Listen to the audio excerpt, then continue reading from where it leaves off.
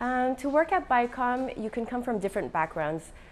Here presently we have people obviously from the communication public relations background, but also we have people who studied in accounting, who study in human resources. I think the main thing is to have an interest for meeting new people, trying to build that relationship with different people, knowing how to be a manager, really understand problems that different brands can experience and finding solutions. And I think with those different, those with different backgrounds shouldn't shy away from public relations.